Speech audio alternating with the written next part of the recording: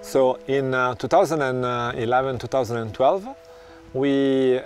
decided that it was time to show that companies that are working in our environment can also contribute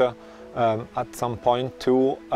compensate their CO2 emissions. And so we decided that we were not only embracing the EMAS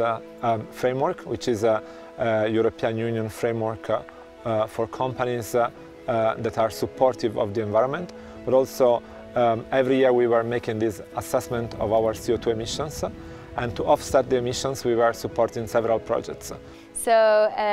Katia contacted me in the end of last year, and she was looking for a project to sponsor here in Portugal. This year, one of the projects that we decided to support in cooperation with this German organization called Naturefund is this project in Monchique, Portugal, which was heavily hit by fires in 2018. So I told her about our land, and I explained to her that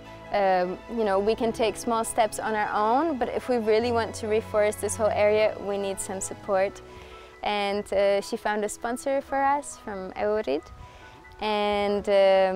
yeah, it's super exciting that we can take this a step further and really protect this space, and we could never do that without the support. So we'll continue to do it because